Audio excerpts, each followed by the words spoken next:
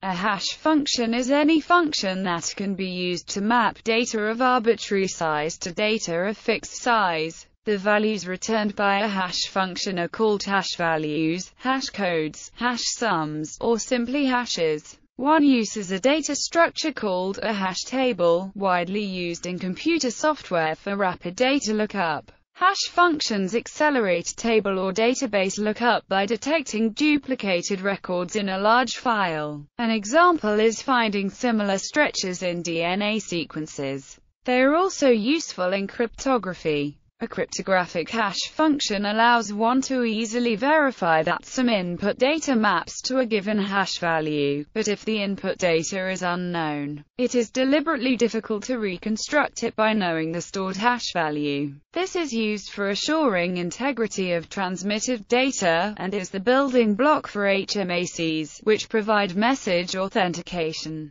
Hash functions are related to checksums, check digits, fingerprints, randomization functions, error-correcting codes, and ciphers. Although these concepts overlap to some extent, each has its own uses and requirements and is designed and optimized differently. The HashKeeper database maintained by the American National Drug Intelligence Center, for instance, is more aptly described as a catalog of file fingerprints than of hash values. Uses. Hash tables. Hash functions are primarily used in hash tables to quickly locate a data record given its search key. Specifically, the hash function is used to map the search key to an index. The index gives the place in the hash table where the corresponding record should be stored. Hash tables, in turn, are used to implement associative arrays and dynamic sets. Typically, the domain of a hash function is larger than its range, and so it will map several different keys to the same index. Therefore, each slot of a hash table is associated with a set of records, rather than a single record.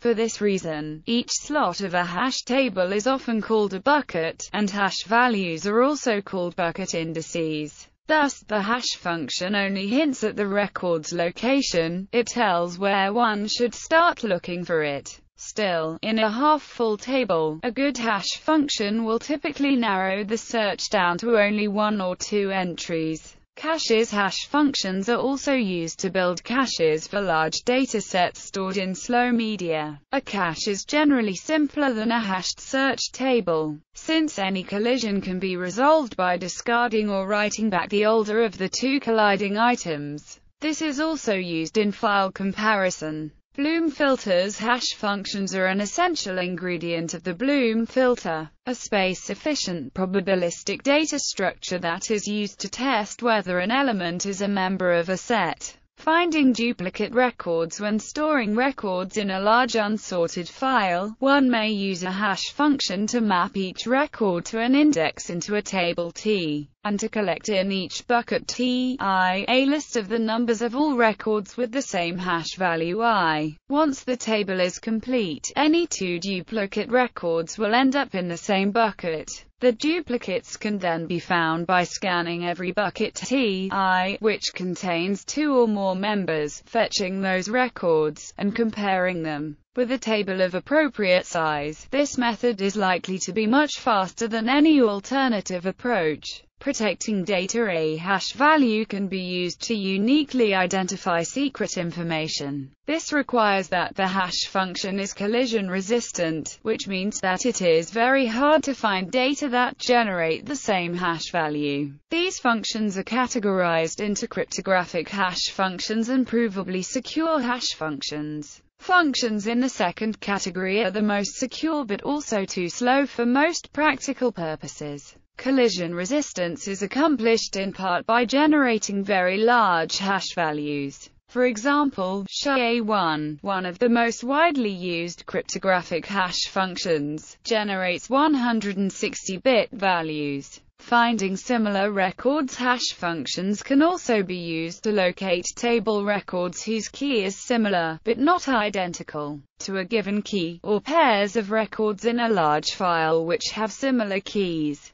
For that purpose, one needs a hash function that maps similar keys to hash values that differ by at most m, where m is a small integer. Then one need only check the records in each bucket Ti against those in buckets Ti plus k, where k ranges between -m and m. This class includes the so-called acoustic fingerprint algorithms that are used to locate similar sounding entries in large collection of audio files. For this application, the hash function must be as insensitive as possible to data capture or transmission errors, and to trivial changes such as timing and volume changes, compression, etc. Finding similar substrings. The same techniques can be used to find equal or similar stretches in a large collection of strings, such as a document repository or a genomic database. In this case, the input strings are broken into many small pieces, and a hash function is used to detect potentially equal pieces, as above. The Rabin-Karp algorithm is a relatively fast string searching algorithm that works in no time on average.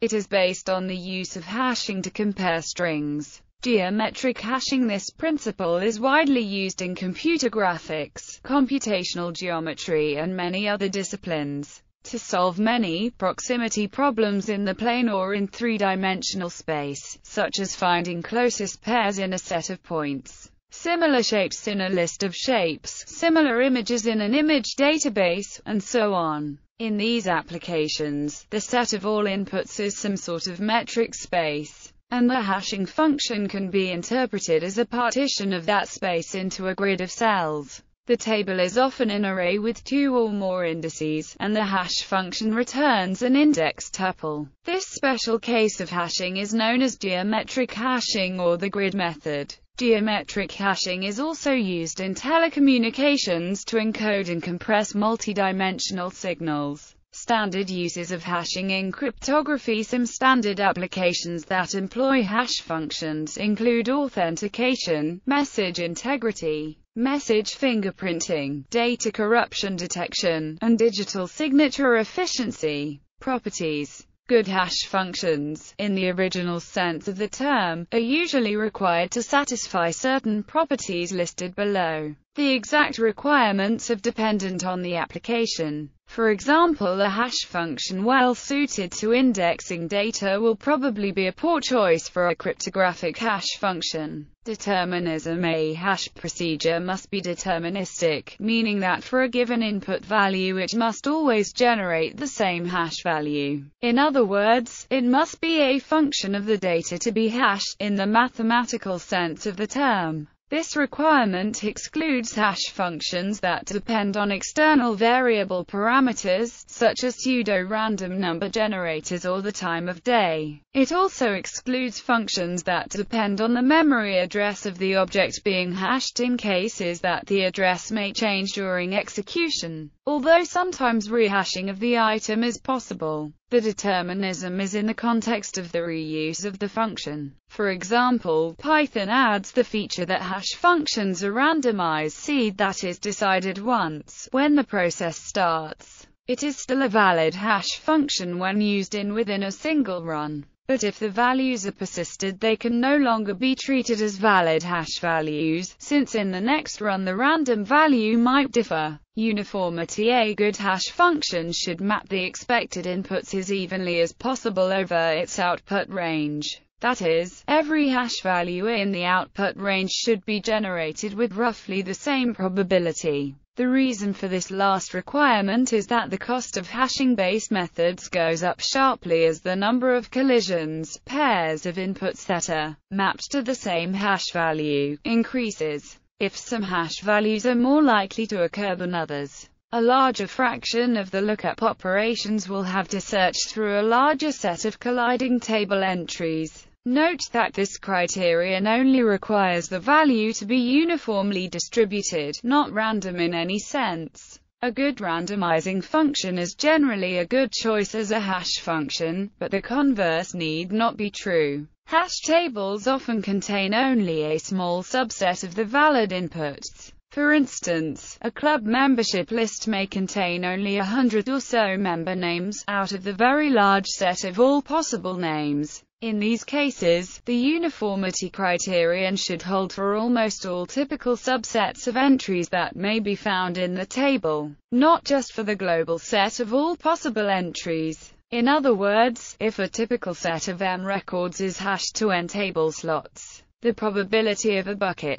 receiving many more than N records should be vanishingly small. In particular, if M is less than N, very few buckets should have more than 1 or 2 records. When testing a hash function, the uniformity of the distribution of hash values can be evaluated by the chi-squared test. Defined range. It is often desirable that the output of a hash function have fixed size. If, for example, the output is constrained to 32-bit integer values, the hash values can be used to index into an array. Such hashing is commonly used to accelerate data searches. On the other hand, cryptographic hash functions produce much larger hash values. In order to ensure the computational complexity of brute force inversion. For example, SHA-1, one of the most widely used cryptographic hash functions, produces a 160-bit value. Producing fixed-length output from variable-length input can be accomplished by breaking the input data into chunks of specific size.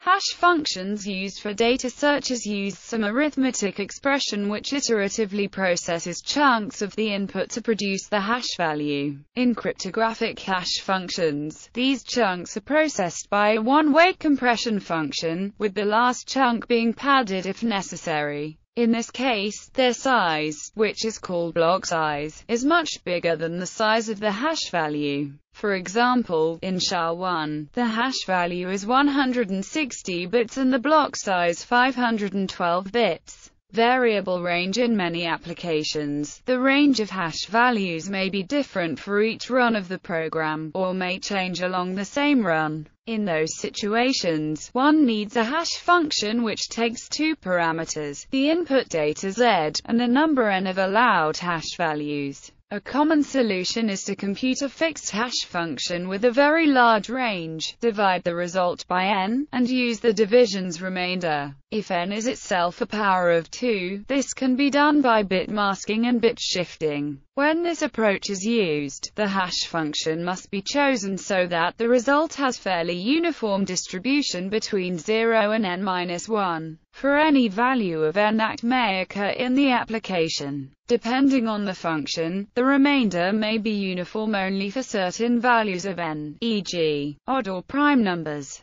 We can allow the table size n to not be a power of 2 and still not have to perform any remainder or division operation, as these computations are sometimes costly. For example, let n be significantly less than 2b. Consider a pseudo-random number generator function p that is uniform on the interval 0, 2b-1. A hash function uniform on the interval 0, n1, is np, 2b. We can replace the division by a right bit shift, np greater than b. Variable range with minimal movement, where the hash function is used to store values in a hash table that outlives the run of the program, and the hash table needs to be expanded or shrunk. The hash table is referred to as a dynamic hash table, a hash function that will relocate the minimum number of records when the table is, where Z is the key being hashed and N is the number of allowed hash values, such that H equals H with probability close to N. Linear hashing and spiral storage are examples of dynamic hash functions that execute in constant time but relax the property of uniformity to achieve the minimal movement property. Extendable hashing uses a dynamic hash function that requires space proportional to n to compute the hash function, and it becomes a function of the previous keys that have been inserted. Several algorithms that preserve the uniformity property but require time proportional to n to compute the value of h have been invented. Data normalization. In some applications, the input data may contain features that are irrelevant for comparison purposes. For example, when looking up a personal name, it may be desirable to ignore the distinction between upper and lowercase letters. For such data, one must use a hash function that is compatible with the data equivalence criterion being used. That is, any two inputs that are considered equivalent must yield the same hash value. This can be accomplished by normalizing the input before hashing it, as by uppercasing all letters. Continuity, a hash function that is used to search for similar data, must be as continuous as possible. Two inputs that differ by a little should be mapped to equal or nearly equal hash values. Note that continuity is usually considered a fatal flaw for checksums, cryptographic hash functions, and other related concepts. Continuity is desirable for hash functions only in some applications, such as hash tables used in nearest neighbor search. Non-invertible in cryptographic applications, hash functions are typically expected to be practically non-invertible, meaning that it is not realistic to reconstruct the input datum x from its hash value h alone without spending great amounts of computing time.